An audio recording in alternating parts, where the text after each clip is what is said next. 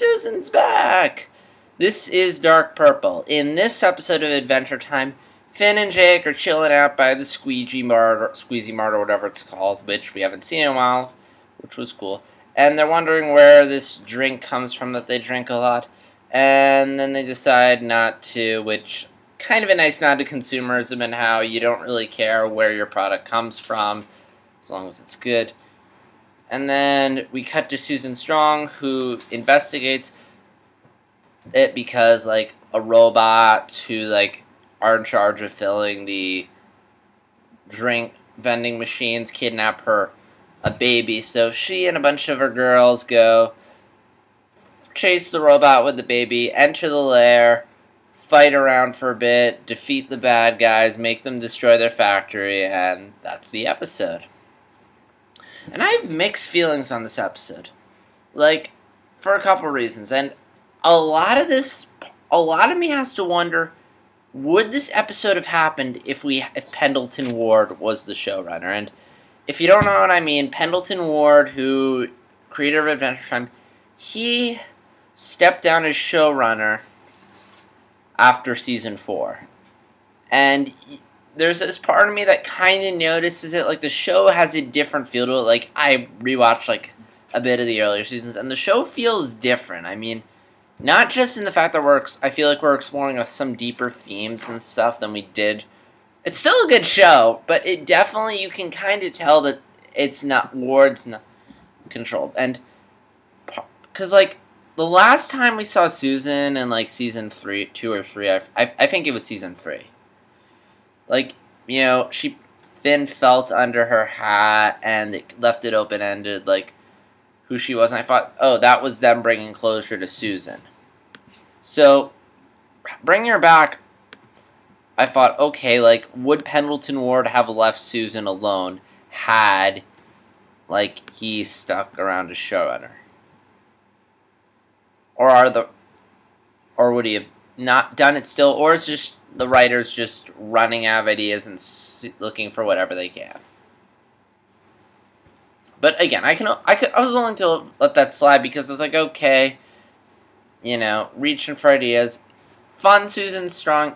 An episode about Susan Strong is a kind of cool thing. I mean, she has a big fan base, and it's been a while since we've seen her.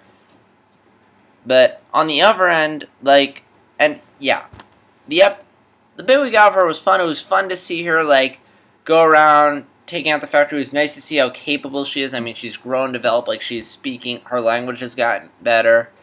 Like, and there was a really fun moment when she's hiding behind a crate and she has to disguise, she's going to do the classic, I'm going to take a guard out and disguise myself as him cliche. But the fun part was, she hides behind the crate, knocks one guard out, and they're like, okay, she's going to walk out now. And that's like, and then she knocks another guard. It's like, oh, she's big, she needs 2.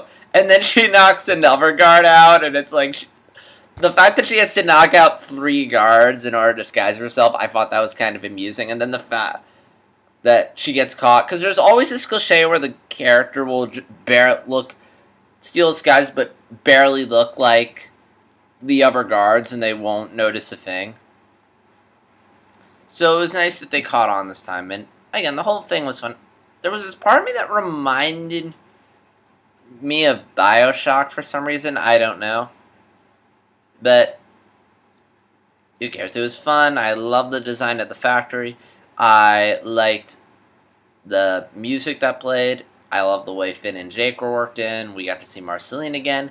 And BMO was amusing for his one line. And that's my vlog. So leave your thoughts in the comments below. Like, dislike, comment, subscribe. And as always, this is JStar60 signing out. Until next time, take care. Did you really think I was done? Of course, I'm not an idiot. I didn't forget. Let's talk about the big thing in this episode, which, honestly, I'm kind of mixed about, which is the reveal of Susan Strong. She is a human! And I really don't know how to feel about this, because, you know, I kind of like the idea of keeping Susan's identity a mystery. Like, there's that part of me that wishes they kept it ambiguous. Like, when they did that episode where Finn feels under her hat, like, it's very much meant to be taken ambiguously. Open to interpretation. Is she human? Is she not? So the fact that they just flat out said that she's human, kind of bothered me because I wanted that mystery to be left open. And again, I'm wondering, like, if Ward was still the showrunner, would he have done this? Would he have, like, said... I mean, he's still involved in the show, but he's not, like, main man. So I'm wondering, like, would this still have happened if he was, like, completely in charge? Or would he have been like, nope, we're done with that, we move on? So, yeah, I mean, it was still a fun episode. It's just, that was such a good mystery, and I wish they had left it open.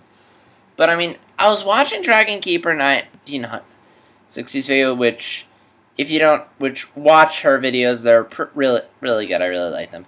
And she said that while they did reveal that there was another mystery that was opened up in regards to, like, what is Susan, because there's, like, this cybernetic implant on her head, which raises the question of what's going on with her, and this is probably them just leaving a door open for, like, a later storyline in Season 7 or 8 or whatever. But, and I do have to agree, I do like it.